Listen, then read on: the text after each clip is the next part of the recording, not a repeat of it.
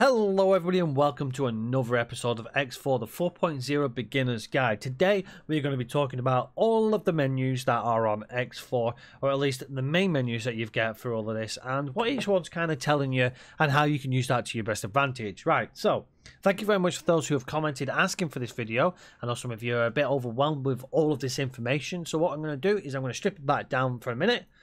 So we've only got the one menu and we're going to go through with it. The menus, once you get used to it, you will find that they're actually quite simplified and very easy to understand in terms of your gameplay. So once you've got everything set up and you know what you're looking at, then you're going to need only one or two of them, and the rest of it, you're just going to pop in every now and then. So the first thing you've got, as I've mentioned previously, is the object list. That picks up everything that's in your view range. So if you try and go here, you'll see it's bringing up as much as possible. What it doesn't do, because we're zoomed out, this is a macro zoom. You got a micro zoom. Because the factories here are just blue squares or hexagons, should I say, then it doesn't pick it up in your object list. If you zoom in until it goes to a micro, you see they start picking them up here. That's what that's going to show you. I don't tend to use that unless I'm looking for something specific, like an enemy attacking the sector or something like that. The second one down is property owned. As I've discussed previously, that is all of your property owned, no matter where you're looking. Doesn't change. It'll show you your stations, it'll show you your fleets, everything. Later down the line, that can get quite consumed with space, and you can narrow it down a little bit. And I'll talk about that when we start looking at building stations and fleets and stuff like that, because all of these unassigned ships here, they take up a lot of space, especially when you get 100 fighters. That's 100 fighters on one list. The next one is your mission offers. Any mission offers you get will come into this here. So you can see here we've got the Hattic Vars Trade Revolution that it offers you. We've also got supplies needed by the Argon, and it gives you a timer and obviously difficulty and what rewards you get. These missions, do not overlook them if you want to earn cash by doing something, so you're more hands-on, but you don't want to go crystal farming. They're brilliant for cash, but be wary that at this stage they are a high risk. Even the easy ones are high risk, because if you get blown up, that's it, game over. You've only got 2 miners, so yeah, you could eject out, go to your miner, and carry on from there, but you're going to have no support vessel whatsoever, so just be wary of that. Your next one is your mission manager. This one's a little bit different. So this one is one where you've got missions that are accepted, upkeep missions, and guidance missions. The first one, missions that you've accepted, is pretty obvious, and that you accepted, so you saw the one from one of our first episodes there that we picked up, and obviously our main story, which is classed as important. Get guild missions for when you join guilds, but we're not at that stage at the moment. And then you've got your upkeep missions, which are anything to do with needing a manager, a captain, needing a builder, needing more resources, all that kind of thing. It generally evolves around your stuff. And the last one is a guidance mission. Guidance mission is the mission you set. Guidance to position. And there's your guidance mission. You can then stop guidance there, and it removes it from your menu. Like so. Next one is information. The information is exactly what it says on the tin. It picks up any information on whatever item you've selected at that one time. It also includes the sector. It'll tell you information along the lines of population, your workforce availability bonus, your station workforce, known stations, your main production. Do not overlook this information. I've overlooked this in my previous builds. Do not overlook it, because this little factor here will allow you to see what they're going to accept. So if you get something like refined goods in this sector here, you're competing against the Argon. What you do know now is they're going to need energy cells, which all of them do anyway, and ore, because their main production is refined goods. So they're going to need a supply for that. We've also got sunlight as well, which obviously if you're building energy cells, which is what we're going to go on to at a later stage, then you know that you've got 100% sunlight, so that means your energy stations are going to work productively. You've got all 138k ore in the sector, perfect for us, and we've got silicon 94,992. From our previous episode, I believe that one of them little numbers is going to be the amount of ore that's left, but I could be wrong. I'm still waiting out on an answer for that. Your last one is manage plots. We're not at the stage for managing plots right now, but basically whatever sector you select, and it generally means you've got to click on it, We're actually sat on Argon Prime sector at the moment, so second contact. Do we zoom in? I think it's actually basing it off what sector we're in now. Okay, that is an adjustment for 4.0. Didn't realize that. So this is, as it says, is where you create your sectors. So you choose what size you want for your station and then place down your plot. I'm not going to go into that now because obviously we're going to do a whole video on station building, but that's what it's for. I've spoken about the filter settings. This here allows you to filter. So you can do trade filters, you can do mining filters, and you can do other filters. Show faction colors, highlight visitors. There's loads of stuff you can do now. They're really good. You can even search for specific ships as well. We turn this on here. You now get the option. Show resources. So you can drop the resources off if you so wish. So you can tidy up your screen if you want. That's really good. If you turn that off though, you can actually see at a glance what you need for your sector. I leave them off. Your trade filter, we've obviously discussed what that was previously. Bought wares and sold wares, brilliant for trading. We will go into that more for trading, but you know it's there. And obviously, your last one was the other filter. We don't need to show that too much, but that will show you show faction colors. You can actually get faction colors rather than it just being blue and red, and you can highlight visitors as well. Background opaque, even do that. So if you don't want to see what you're in with your background, you can get rid of it. And you've obviously got your gate connections. You can really strip it down to having absolutely nothing on the map, which is great. You know, you've got that option. So if you want more information or less information, you just go ahead and do that. You got that there as well to turn it on and off. And you got reset to top view if you need to reset to top view. Legend, I've discussed in the last episode absolutely everything. It even tells you your behaviors. Take a minute to have a look at that, because it is so useful, because you can just at a glance know what they're doing. So when you get something flashing like that, you know that somebody's attacking. They're brilliant. Keep an eye on your legends if you're ever struggling. And the last one is a secondary information bar. As I've mentioned in the past, that will give you information on whatever you've clicked. If I go here, you see that this hasn't been replaced with the information bar. You can replace it with the information bar. If you right click and click information, it will bring it up. However, it allows you to filter through things. So for example, I've got my miner here. I go to my information and I'll go, oh, he's got some ore. So let's hypothetically say he's full of ore and he's on auto trade, but I don't want him to auto trade that. I need some ore desperately in my station. I've selected him there. I know what ore he's got. I can then look at this menu here. He's still selected. I know he's still selected because he's here with the information and everything that I need. I can then right click and tell him to deposit that ore to one of my stations or whatever you need him to do. So let's discuss a little bit about the inner workings of these. So for example, the object list that we discussed. The object list allows you to do stations and all ships, or just stations and subordinates, or just ships. And you can do your deployables as well. It tells you your information here. Exactly the same on this side. Property owned, it's a little bit more broken down. Stations and ships, stations and subordinates, fleets, really useful. Your unassigned ships, so if you need to see what ships aren't assigned at the moment, and you need to assign some of them. Ships with inventory, which will come later down the line, but basically ships can hold their own inventory, which you then can deposit to the HQ, and then use that for a different kind of trading. Not the trading that you use for ships and stuff like that. You have your personal inventory which you can trade stuff with and build upgrades. We'll come on to that later down the line.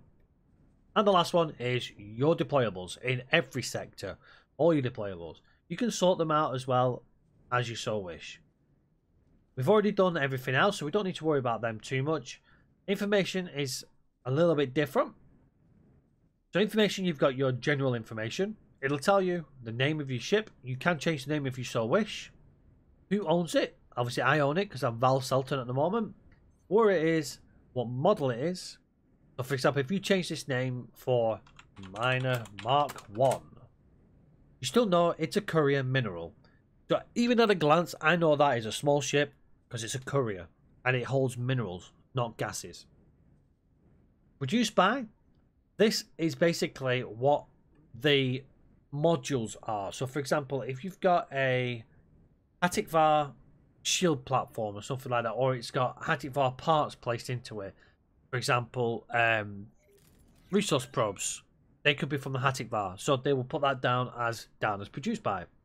Your ship type, which tells you exactly what it is, minor, and your various hull information, your speeds, your output for your weapons, which is useful if you want to do a firefight, crew skill, which is your combined crew, so that's your pilot and your service crew, which is very important. Do not forget that when you're trying to get them up for leveling. If you want to really set your level higher, then make sure that your crew is also at the same level as your pilot and it doesn't bring down the overall level. Your radar range and your boarding attack strength. Everything else, your pilot is just telling you what your pilot is and what the current orders are. It doesn't show you what the default behavior is, which will show at a later stage. Your second one is your crew. Gives you information about the whole crew you've got. It'll also tell you that it's got no crew on this. It's only the minor. So because it's only the minor, the pilot, because it's only the pilot, it drops down the availability because it's got a crew capacity of 4. So that 1 is divided by the 4 of potentials. So don't just take them all out because you're just going to drop the rank down. Again, you can sort them out and you can also display for current roles. Loadouts, which tells you what it's carrying, its weaponry, and also its computer. So you know you've got Duck Computer Mark 1 and various stuff like that. You can also set your primary weapon groups if you so wish. We'll talk about more like that when we come down to doing things with our ships and stuff, you know, our attack ships, anything that we're going to do combat with, we'll talk about them. The AI kind of does its own thing anyway, so don't worry too much about that, unless you want to control one yourself. Next one is a new one, the logbook. It actually tells you the logbook for each specific ship. So you can see this ship has done trade completed. It's found the lockbox, trade completed, all the trade completed. It also had a police interdiction there. It's set to comply, which we'll talk about global settings at a later stage. It's all default, always default as to comply. You can see here, response, ignore. You can change that as well, so you'll pick up lockboxes and stuff like that. That's really good if you're trying to find something that it's done in the past. Your behavior, which we've already talked about, which is on set to automine, it'll tell you your skill, because you need to know your skill for certain things. Like, for example, set to automine is no skill, so you can go ahead and do that. But if we wanted to change it to do advanced automine, we need 3-star average, and expert automine is a 4-star average. Whilst your miner's doing stuff, he is getting rank. It takes a long time to get set up, but once you got it there, then you can start doing some of the juicy stuff. And obviously, we've got the default behavior actually set up here. Checked. Combat, mining, navigation, trade, and advanced. That advanced is a new one, and that is going to be brilliant when we come to doing trading, which I'm hopefully going to be able to do on the next episode. When we come to doing our own trade stations, repeat orders is going to come into play. Our last one is individual instructions. Individual instructions overwrites global instructions. At the moment, it's using the global settings. Everything's global settings. Found lockboxes. We can change this. So if we say collect, it tells you what the global is, which is on ignore, and it's going to collect it. I don't want him to tell me he's collected the lockbox, so I'm going to tell him to not notify me. I could set it to tell him to notify me, so every time he finds a lockbox, he's going to go, we've found something out here. I'm going to tell him not to bother. Just collect it, and I'll deal with it later. We can go to that thing where it says, show my chips with inventory on, and then we can deposit to our HQ when we get our HQ. Found contraband, we want it to destroy, drop crates. Everything else, found abandoned ship, it's only got a pilot, so we don't want him to lose crew, so we won't do anything like that. Automatic resupply is currently off. And obviously the blacklist, so we can stop them going to certain sectors and stuff. He's only in one sector, we don't need to worry about that. And then the fire authorization overrides, which again, we don't need to worry about. He's a minor. The last one is plots, which I don't want to go into too much detail, as I said, because obviously that's the one that we're going to be talking about when we do the stations. It's got no sub-menus or anything like that, so we don't need to worry about it too much. Now we want to talk about the ones up here. First one is your options. That's what it says on the tin. Bear in mind, there are 2 different types of your options menu. As you can hear, you can still hear the gameplay in the background. That menu does not pause the game. You can see if things are being attacked. If I just go into my map for a second, if I press my escape key, there we go. Now the game is paused. That means nothing is happening in the background. Be wary of that if you do hit your options menu. If I go to my map, it will release the game. If I go back to my options menu, the game is still released. Bear that in mind. Next one, player information. This is all your information. There's loads of menus on this again. This is where you personalize things. Your name. You can change your name. Let's change mine to Rugged Gamer. My organization, always Rugged Industries. You can change your logo. So last time we had the bird with the guitar on our previous play on 3.3. I'm going to change it now to something a little bit different. What should we go with? Kind of like that. And there's a nice little tiger there. I don't want that. What is that? No idea what it is. It looks like a cat or a wolf or something. It looks cool, so we're going to do it. As you can see, that's your ship there. It's showing you that we've got a new logo on it. Default skin ship. A ship skin, even. This will change the colour of your ships. These are all defaults, so it's not paint mods or anything like that. I don't think we've got the digital paint. No. We definitely need to look for digital paint. I like that one. I'm going to go ahead and go for the green tinted ones because they look pretty cool. This also tells you what your wealth is as well. Net worth is 329,000 credits. Considering we started off with 10,000, we're already doing really well. What this does is it takes into account the value of your ships. Bear in mind the value of your ships drop because obviously you've purchased them, you're not going to get your money back. This is what you would get if you sold your ships. It's not what you spent for it, but it's still a good investment. Obviously total value stations, we don't have any, we've got nothing in our inventory, and we've got 37,000 credits available cash, and we've got no station accounts. Personnel, we've got 3 people on our books. Average skill of 1.25 stars, and our total personnel skill is a rank of 27. Venture is currently disabled at the moment, so we'll not discuss that. And the government, we've got 0 police authority because we don't have any sectors, and I'm not going to set words for a police authority. This is where you set things that are illegal in your sector. So, for example, if you want to make energy cells a contraband, you can go ahead and do that. So every ship that's carrying energy cells, your police ships are going to blow them up. Probably not the best idea to do for energy cells. Next one is factions and relations. This is a new screen for 4.0 and it's brilliant. At a glance I can see everything, whereas before I had to keep scrolling up and down to see things. This gives you a glance. A very quick overlook for this. Anything that's on -15, you can usually get away with getting it back up very easy. Anything lower than that, you really are going to struggle. So try and keep your -15s as friendly as you can. Obviously everything else is set to 0. We don't have any interaction with... Nope, with a split at the moment. All the split at -5. They'll allow you to dock. So -5, definitely keep it at -5 and above. Because you can actually set them up and get the resources, which we'll talk about later. The other thing they've introduced is declare war. You can actually declare war on one of these factions. If I got them in the Ministry of Finance, I don't want you, I want to kill you. Declare war, everything gets blown up. By them. Because we've got 2 miners. Really good. Do not overlook that. Keep it going. Keep your fractions going. And you'll slowly work it up a little bit better, which is great. Next one is statistics. All the statistics you want are in here. So those of you who are really wanting to concentrate on your statistics, you got this. You know, you want to show off how much time you played? Boom, there you go. Time played. Total time, 6.5 minutes. 6.5 hours, sorry. Time spent in a ship, 36 minutes. That's how many I've controlled. Time spent boosting. 1 minute and 3 seconds boosting. All this information here, it's awesome. You know, it tells you what your top rank is, how many save games you've had.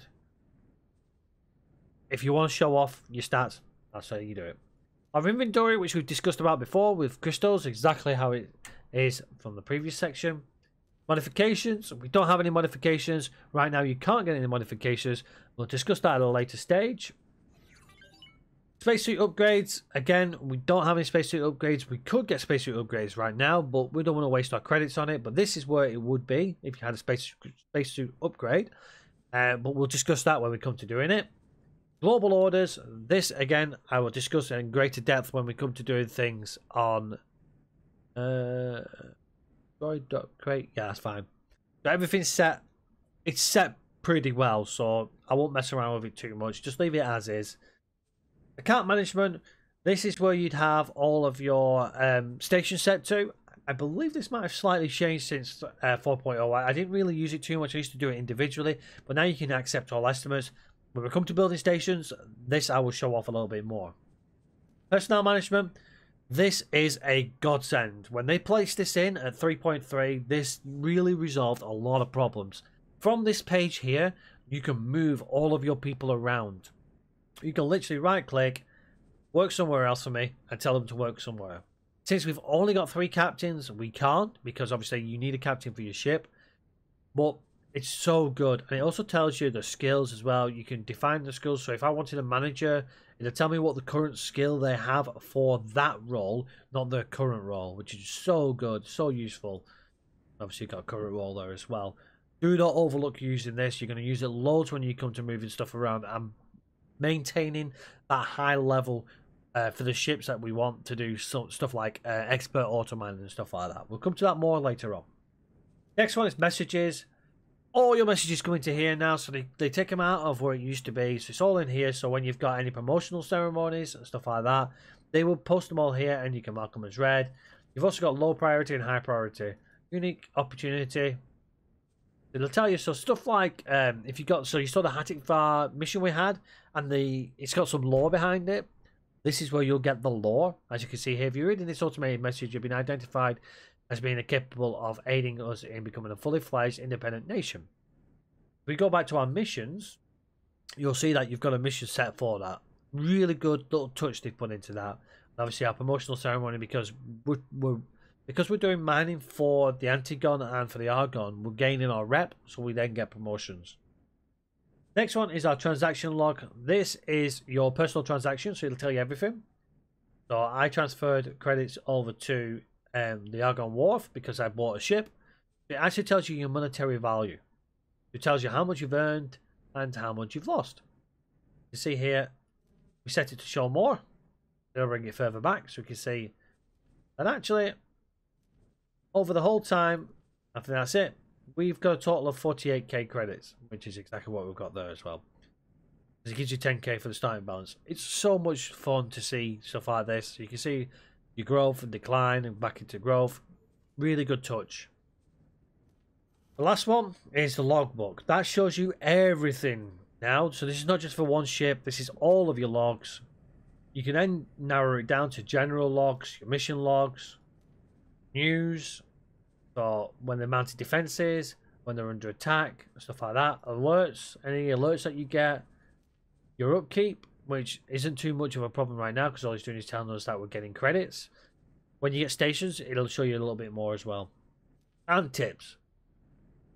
Any tips that you've got during the game. Remember the first one? Press H to open the help menu and select a tutorial to learn about X4 Foundations. Side note, also check out The Rugged Gamer for more videos. I don't think they're going to put that in somehow.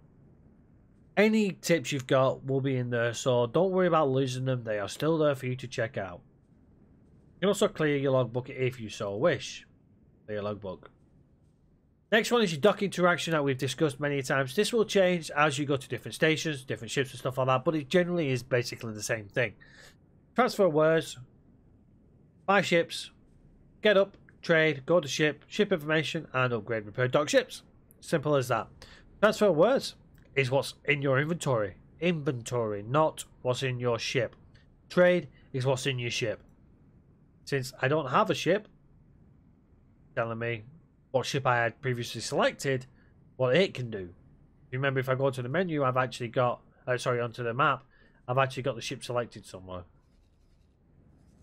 Oh, actually, it's picking it up because it's closest in range. There you go, fair enough. So, it's pretty simple as that. Obviously, that slightly changes when you're in ships. You know, there'll be like docking requests and stuff like that. Pretty simple, pretty explanatory. Self-explanatory. The last one is obviously your map, and then encyclopedia. Sorry, these are the last ones here. Encyclopedia, which tells you more lore, more background, more information. If that's what you like, check it out. Known production modules. So when you picked up a production module, it will put it all in here for you. It'll also give you highest trade offer amounts. Loads of trades there. You can narrow it down as well if you so wish. They're buying ore, energy cells, silicon, and food rations. They're selling energy cells, refined metals, silicon weapons, and medical supplies. You'll see the big one here, the big red line, is ore. They're buying a lot of ore. It'd be a shame for somebody to put a miner in there and take an opportunity. You can also see energy cells constantly going up and down. We're going to capitalize on that as well. Your description as well, so you can see a little bit of a description about Argon, the Argon planets, and obviously the Argon Prime system has served as the capital of the Federation. So you can see stuff like that. It's really good. Black Hole Sun. Learn about Black Hole Sun and Second Contact. Again, all the same information you've got from previous. You can see there they've been selling water and that's dropped off. They've been buying food rations. We're selling ore, but it isn't on there because there isn't really much requirement for ore. These are the top 4. They always show the top 4. And you can obviously mark all as red as well. But you can see there, 190 entries for factions. A lot of information. Tells you about each of the ranks. You get your timeline, which, as is, tells you the timeline. Since we have no information on our timeline. Change it, human era. New time, but we don't have any information at the present moment. And ship comparisons. You can compare ships. You can compare every ship.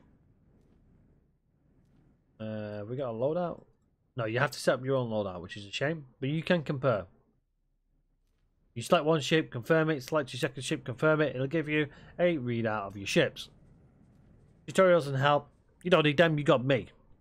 But no, seriously, if you need help or anything like that, if you can't get it from YouTube or anything like that, there is still the in-game help. Rely on that. It does have the information you require. So sometimes it's better to see than read. Hopefully that's helped you out on understanding. I know it's really basic, down on the right absolute basic of the menus, but there's just so much for a new player. So bear that in mind. If you are a returning player, as a new player, you remember, you've got all these menus. What the hell do they all do? So hopefully, me going through each and every one of them, even ones you may already know what they do, I'm trying to make sure I don't miss any that you may not know. So please, if you aren't quite as new, or if you did know some of them, bear with it. And hopefully you have picked up on what you needed. That's going to be me for this episode. This episode has got so much information fed at you. Hopefully it has helped you. If you're missing, if I've missed anything, or if you're missing some information that you really need, please let me know in the comment section and I will get back to you and I will help you get through whatever it is you need to get you on to enjoying the game. This game is phenomenal when you get into it. It's got so much you can do. So hopefully you enjoy it. Hopefully you'll join me in joining me on the Discord and playing with other people who are in the X4 community, sharing what you've done. There's so much they've brought in now that it's more tailored around sharing. It's going to go into multiplayer at some stage, which is going to be phenomenal. So let us know what you think. Join us on the Discord. As I say, make sure you hit that subscribe button if you want to join me for more of these videos. But until next time, everybody, take care for now, and I'll see you on the next one. Bye-bye for now.